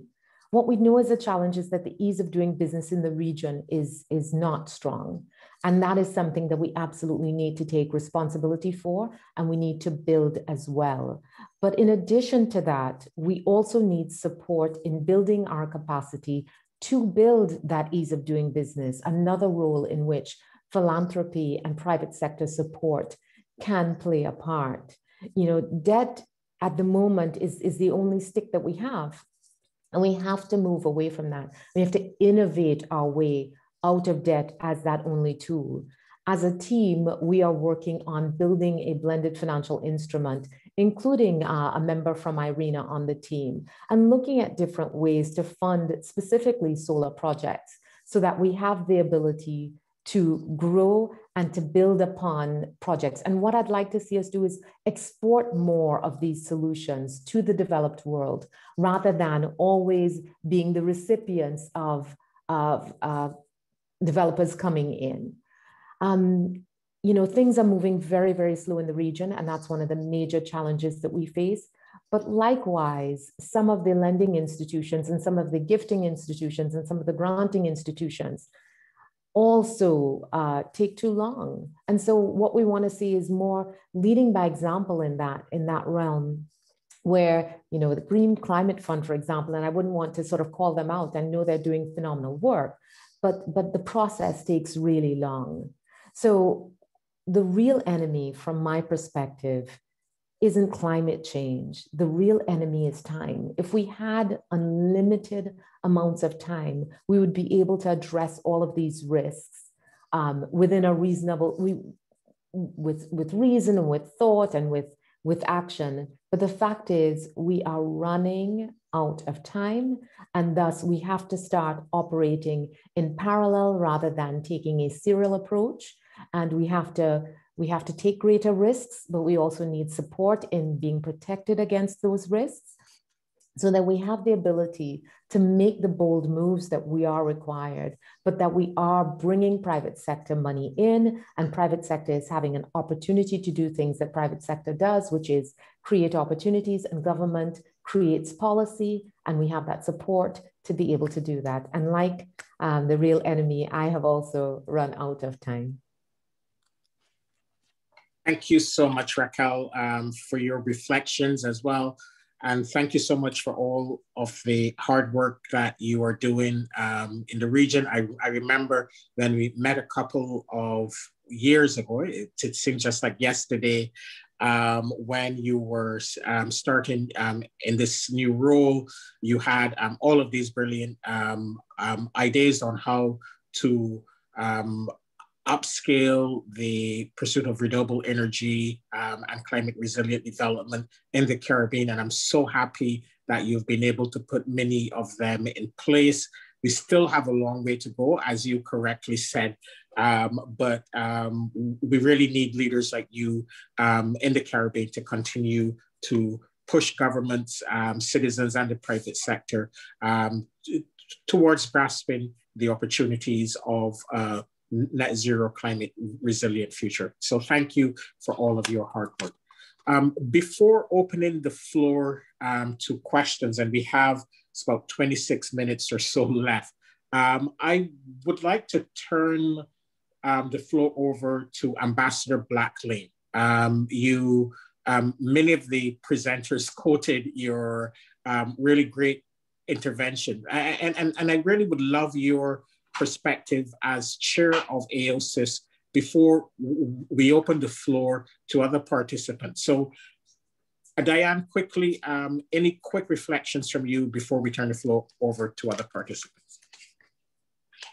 So a couple of things that I running out of time I didn't get to mention is that one of the ways many of our countries would, let me just put it this way, I'm glad that the World Bank is on the call. And the way that many of our countries are structuring our project is to meet what the World Bank would use as a AAA rating. Like the World Bank has to have AAA rating projects. The Caribbean Development Bank has to have AAA rating projects. And to achieve AAA rating, many of the countries put enabling environment in place, which more or less just pretty much establish a monopoly.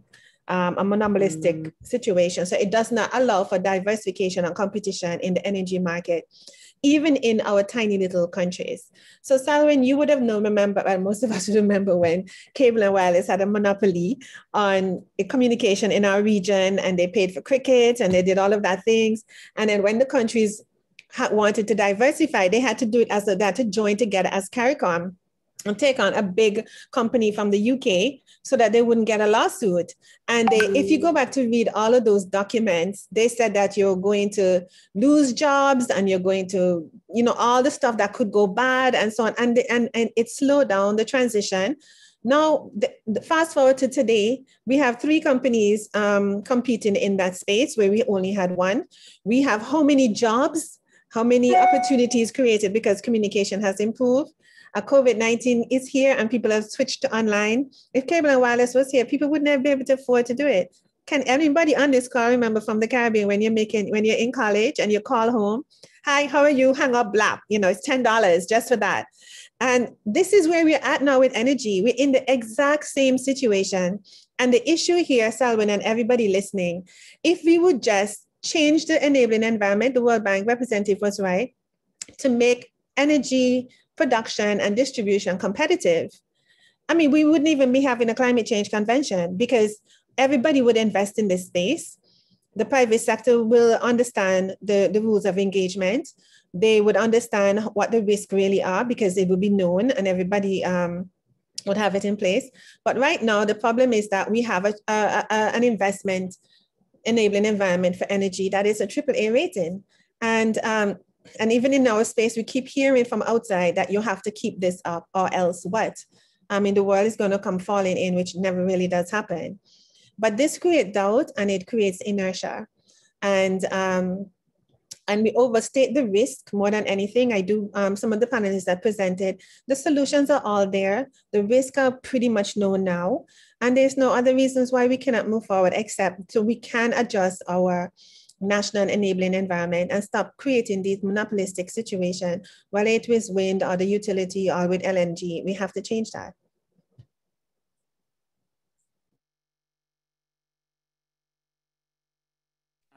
Excellent reflections. And believe me, I remember those days of Cable and Wireless where you picked up the phone and it was just $10 just for making a call. But there are tremendous opportunities in the sector for the SIDS regions. And as Raquel said, we really need to capitalize on that $17 billion opportunity really to make this happen in our region. And we already have a good example, the case of Paradise Park. So let's open the floor. I can't see the chat function, so can one of my colleagues from IRENA please indicate who is the first person requesting the floor?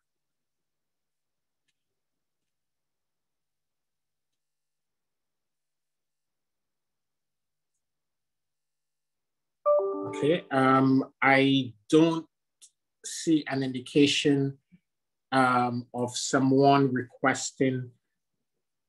I don't see an indication of someone. Gian, please take the floor and you can ask your question. Hello, can you hear me? Yes, please introduce yourself first and then pose your question. Yes, this is Gianni Chianetta, director and founder of Greening the Islands, is a partner of the Lighthouse Initiative. I'm glad to be in this call and anyway, to be part of this initiative. Very interesting presentation, and the private-public discussion dialogue is very important, is our target.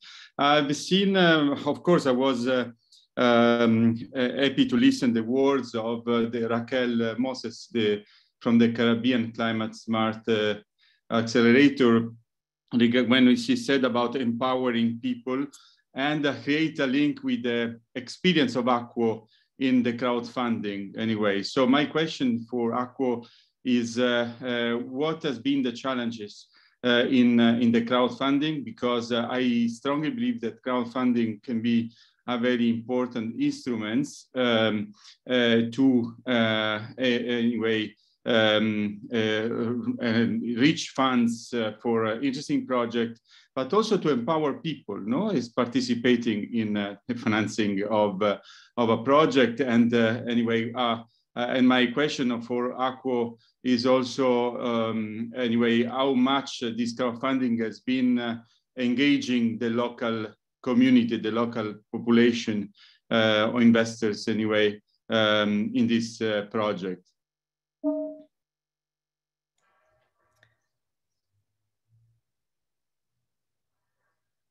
Selvin, may I reply? Yes, sure. Raquel? Yeah. Thank you. Regarding the crowdfunding, it has been very easy to put in place. The most difficult part was to get the recognition by the bank's authority, but once this was done, this was okay. Mm-hmm. Then we had to raise the ceiling to be allowed to to raise until 8 million euros, because at the beginning we were limited and we had to raise the ceiling. And actually, as soon as we put something on the market, so to say, it is overlanded after 2 weeks. So it goes extremely fast. And the positive outcomes is that mayors in general are getting very much empowered by this tool, and then they create an entire community about this project, and they start creating additional societal projects about the renewable energy project that we are in the lead, and they add on, let's say, a project for schools or project to provide organic food to the canteens of some schools, or for education for elderly people, all this kind of initiative, because the citizens that were interested were identified and they were brought to the project. And what is also extremely interesting with this crowdlending platform is that it allows us to capture the interest of some communities. For instance, in Luxembourg, the second most important population is the citizens coming from Portugal. And these people, they do have a power of investment, and they are extremely happy to invest in projects that are developed in Portugal. So we have cross lending over Europe or from France to Africa, etc., etc. So it is also a very interesting way to capture not only citizens that are living there, but citizens that are abroad and which to, let's say, pay back and encourage their native country. That's an interesting point, Alexandra. And I think just the point I was about to make about the World Bank did a study back in 2013 about the diaspora, specific to the Caribbean's willingness to reinvest in the region. And at the time we were talking about energy projects, but what happened since then is that those structures around crowdsourcing, investment at scale, that structure that has not been formalized in the Caribbean at least. And while there are small entrepreneurs who are piloting little projects, we need to create something first at scale and second at a regional level, because the opportunity is not just for the diaspora to invest back in their home country, but to invest in countries across the region. And if we are going to create projects at scale, we really need to create a platform that has the ability to do that. And that's a key opportunity for the private sector. Thank you so much, Raquel. Kamlesh, do you also, is this something that you think will be, is also relevant for Mauritius and our small island developing states? Are also part of the African group, and seeing it from both perspectives. How do you see this playing out in Mauritius? Definitely, the financial aspect is critical. Mauritius is aiming to, ongoing work about positioning itself as a finance hub. And as recently as 10 days back, there has been a call for views on fintech. So the government is looking at easing the new financial instruments. We have the sandbox license framework that is in place. So maybe we are creating that space for financing to come. We are aware that the stock exchange already also have in place framework for the green bonds, and we are waiting projects to come to be financed under that. And to build on the point you mentioned about Mauritius, when we looked at the maps on the presentations earlier, we see that ecosystems around the Caribbean with a close proximity of the islands. But if we were to look at Mauritius in the Indian Ocean, it's most far away, the connection between the islands. Nevertheless, we have been able to use our connectivity with Africa and Southern Africa through various regional platforms to leverage investment and to create these financial flows. And as from the beginning of this year, we have this All Africa Free Trade platform that is kicked off under the aegis of the African Union. So there are opportunities, as Aqua mentioned earlier, about islands being testbed. So they are not only technological testbed, but they can be financial testbeds that can help other islands leapfrog. And one thing on the economic and finance side is the MRV, the measurement, reporting, and verification. I think there might be a lot of things going on that we also need to be able to report. If I'm not mistaken, it's one of the indicators in the SDG 7. So in that area, also a lot of capacity building for the islands is important. Thank you so much. I will now take our final question. Alicia, I think I pronounced her name correctly. You are our final question for the morning. Yes, thank you. Dear moderator, dear colleagues, the participants of a special event of the International Renewable Energy Agency on Net Zero Investment Lab, public and private sector collaboration on accelerating green investment in small island developing states. dear guests and invitees. Thank you for the opportunity to participate in this event.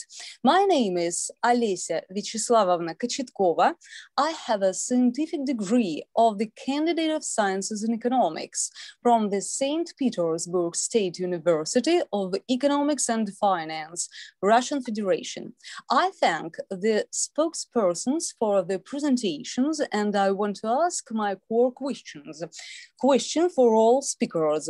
Purpose of my first question is, which imprescriptible components, in your opinion, should incipient national mechanism for regulating the effectiveness of the innovative activities at the energy industrial enterprises level include? Building on expanding the capabilities of the domestic manufacturing supply chain in small island developing states, increase the role of small and medium-sized manufacturers and advanced manufacturing, fostering the ecosystems of manufacturing innovation for driving dramatic cost reductions in critical clean energy technologies. Thank you for attention. And second question includes the following provisions.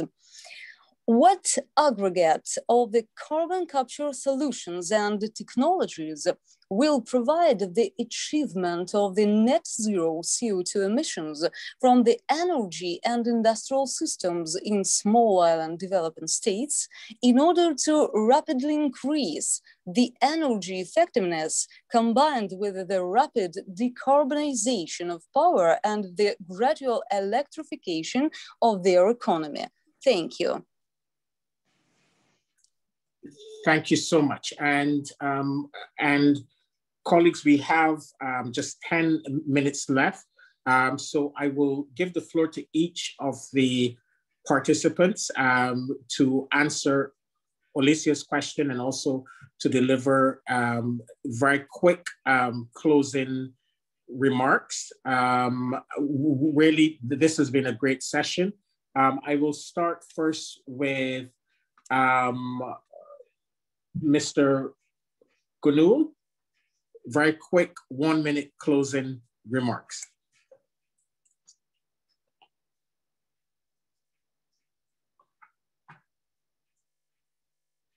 I don't know if he's still on the call. I will now hand the floor over to Martin. And you have Gunul's 1 minute, so you have 2 minutes to. Thank you, Mr. Hart, again.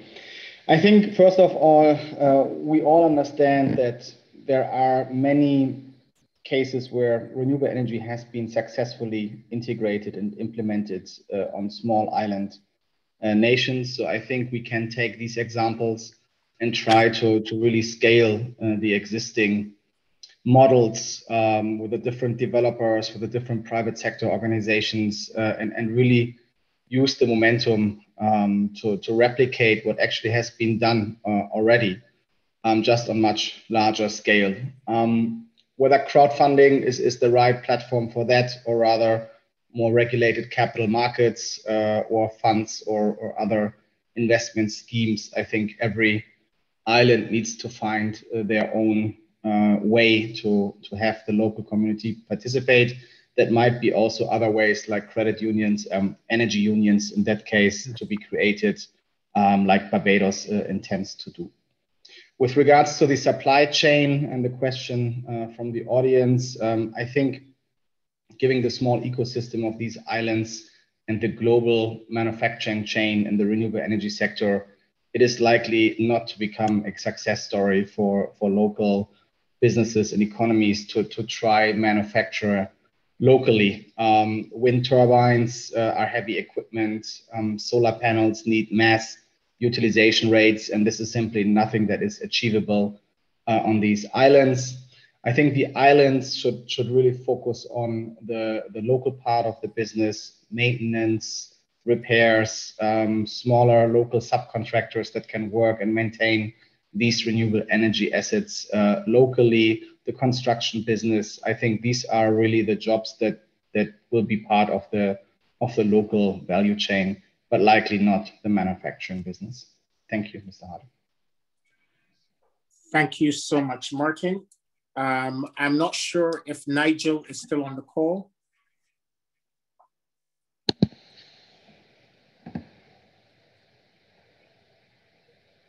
If not, we will give the floor to Rohit.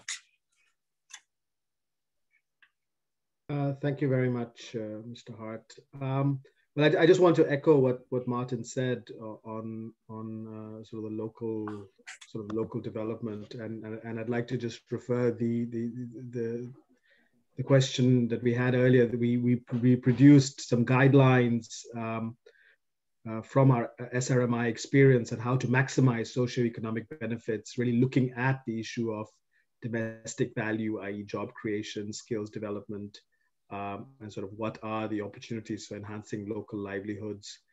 And with a particular, I think, focus on looking at women's employment opportunities. And there definitely, as Martin said, there are opportunities to do that. The last point I would make is, I think, an important point that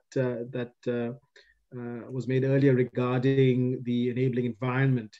And it is, I think, very important for governments in small and developing states to think about what the future of their utilities is going to be. You know, we are moving towards a situation where the energy sector is going to be decentralized, digitalized, decarbonized, and that means that sort of centralized power generation plants with the utility at the center of it all may not be the future. And certainly we have to look at how to ensure that whatever utility is there is creditworthy, but it is also an energy system that is almost certainly going to look very different. And I think it's important that we look at how these decentralized renewable energy resources can be better utilized with a different structure and therefore different policies and regulations. And so I think this is an important area for all governments to be thinking about, whether in SIDS or otherwise. Thank you again very much. Thank you so much, Rohit. I now give the floor to Alexandra. Well, thanks a lot. First, it was a pleasure to be able to speak about Ireland because it's at the core of our business, and we feel there is so much to do. And the only thing I would like to say and to insist on is that private developers are ready, are willing to go for it. We just need a simple enabling framework and financing tools that allow us just to do our business. That's it. Very simple, very succinct. Thank you so much, Alexandra. I will now give the floor to Kamlesh, followed by Raquel, and then Ambassador Blackley. Yes, so to one of the previous questions about carbon capture, we shouldn't forget small island developing states by definition are islands with oceans around. So opportunities exist in oceans for carbon capture that should be further investigated. So that's one of the answers to the questions. We may be small, but we have lots of strengths. So I think the transformation is also from small island developing state to strong island developing states. Thank you. Thank you. Raquel? Yeah, I think that, you know, the opportunities are before us. I think that this is as scary a time as this has been. It is also a really, really exciting time because we're now forced to make many of the decisions that we should have made prior to this time.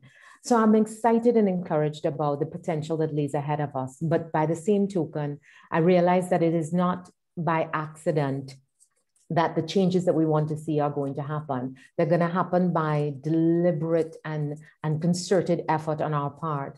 And so it's really, really important that we think about in everything that we do and everything that we implement and everything that we execute, how we empower people to participate in their own success. so that not only are we surviving this situation that we're in, but we're thriving our way out of it. And we're bringing everybody along, whether it's women, whether it's the poor, whether it's Caribbean people, you know, whether it's the disenfranchised, but we are creating something that's better than we left and something that's bigger than we could have imagined.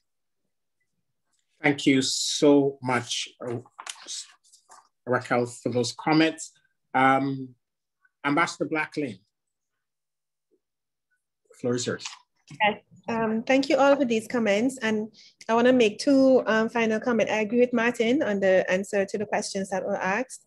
I know we hear a lot about manufacturing these systems in the countries. I don't think we should focus on that right now.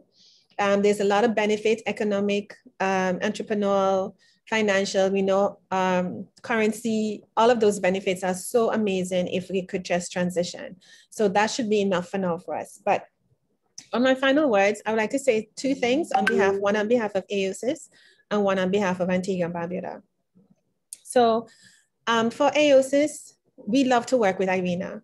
AOSIS is transitioned to a new chair, and we're 3 years behind in our implementation. It's time for us to be in full implementation mode. And Selwyn, you were there when we were negotiating the text for the Green Climate Fund. You were there when we were negotiating text for the JEF. You were there when we started the idea of direct access, diversifying how we access financing. And now we are going to diversify what type of instrument that we are going to be accessing. So you were there when all of this was done. And in all of that, we could hear the negativity. We could hear, no, that cannot happen. This will not work. And we got the pushback and we got, so as a scientist myself, and my father was an electrical engineer, I knew technically that all of this was correct. And my father would say to me all the time, Selwyn, you and I working together and so on, he had died and gone, but he said to me very early in my life, he said, you know, solar is running, they're saying that solar cannot work on Earth, but solar panels with batteries is running the entire space station of this whole world out in space. If the solar panel can survive in space, how can it not survive in an island? If the wind turbine can survive in a hurricane island. So all of these things were made up reasons why we could not transition. And so now that we know that these made up reasons to transition, now how can we implement it? What are the barriers? And the barriers is know-how.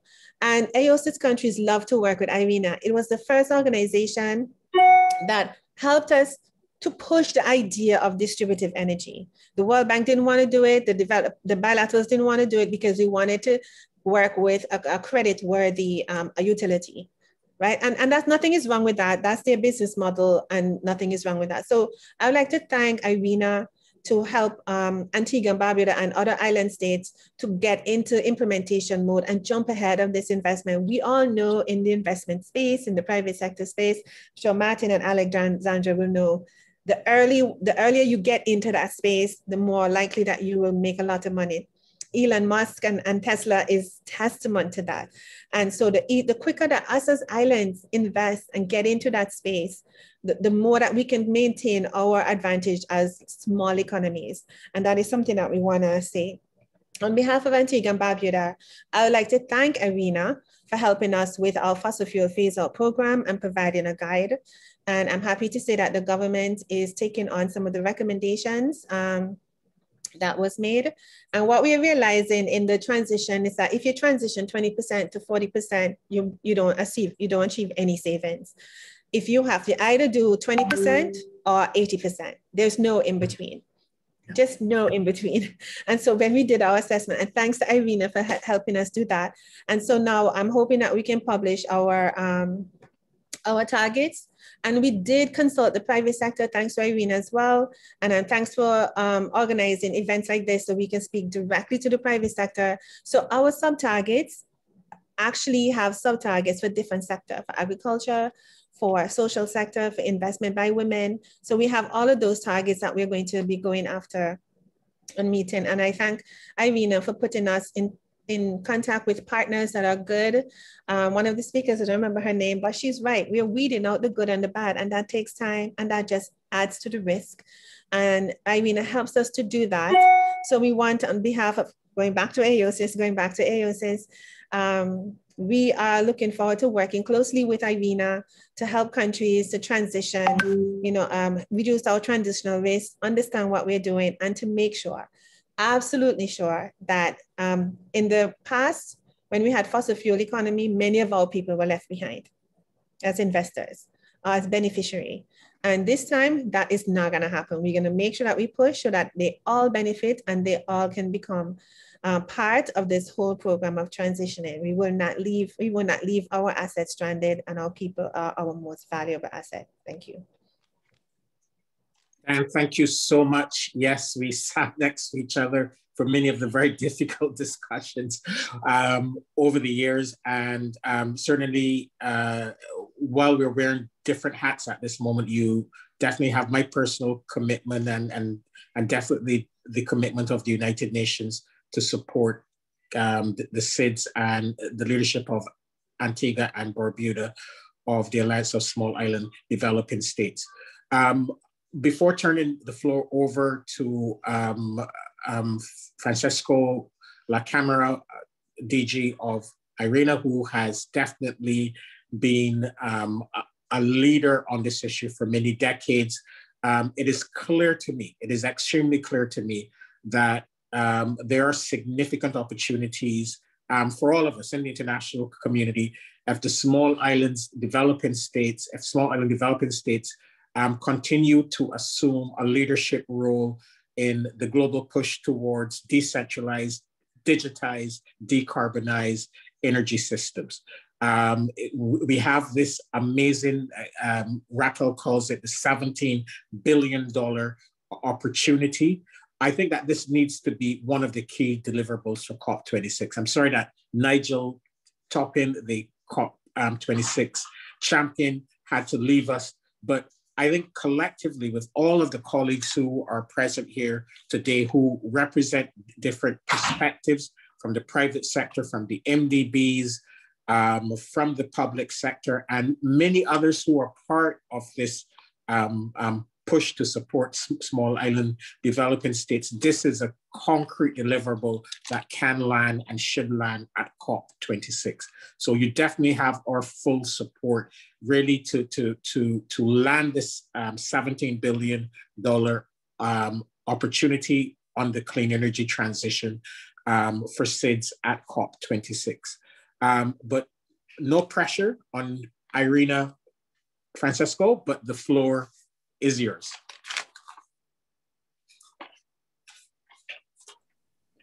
Thank you, Selvin, and really thank you to all the speakers.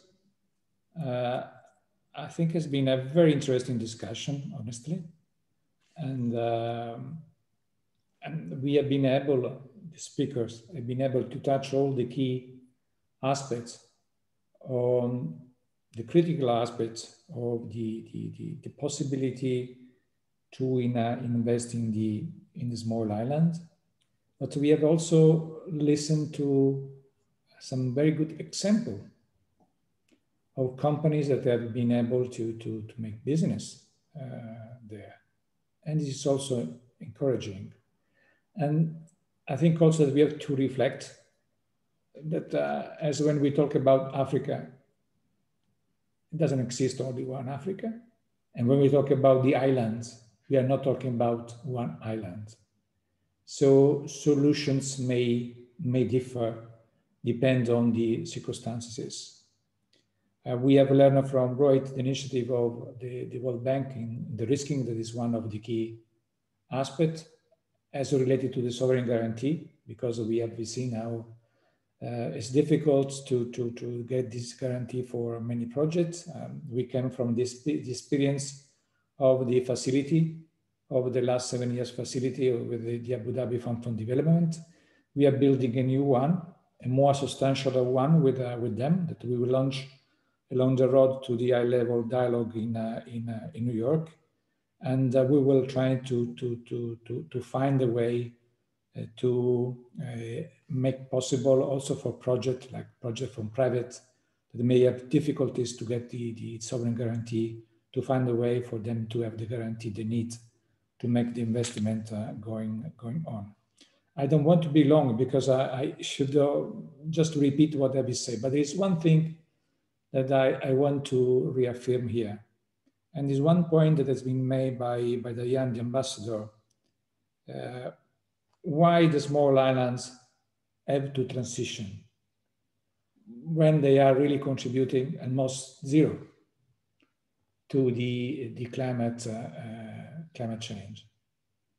The fact is that it's important that we don't look at the energy transition as a double track, where the developed country can invest in clean energy, the clean energy system of the future, and the developing country may stuck in the old system, oil gas system, to have the revenue that allow them to proceed, because this will build the inequality of the future.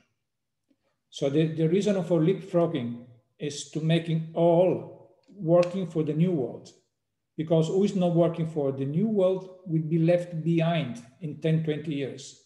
And this will be a dramatic mistake for the developed country. So also if they are not contributing drastically or to the climate change, they have to go for the transition because their economy, the well-being of their people ask them to do so. And I thank for all the kind words about the work of Arena, but I can ensure that we'll continue to work for this happening. My last comment is that we are trying to work for building compact also around the SIDS. I have seen two young entrepreneurs that are not with us today. There is Roy, there is other. We wish to work for a compact for the SIDS. So please, if you have any ideas or any space where you see useful to work on Arena on presenting such compact for the small islands, we are really ready to work with you, find a common element for a compact to be presented in the occasion of the level dialogue in New York, and also to present our good experience in the occasion of the COP26. So remember that we are fully engaged in working with you in all ways and means. So please come out with the idea and working together. Thank you very much. Thank you so much for your continued leadership. This was a really great session. We have a lot of work to do as we head towards COP26. As I said, I believe that this is a concrete deliverable that can land at COP26. We have the high-level dialogue on energy, on the margins of the UNGA in September this year, as well as many other intermediate milestones. So thank you, colleagues, and I look forward to working with all of you to ensure that we can, that the SIDS can assume this global leadership role in the transition to net zero. Thank you. Thank you very much. Thank you all again.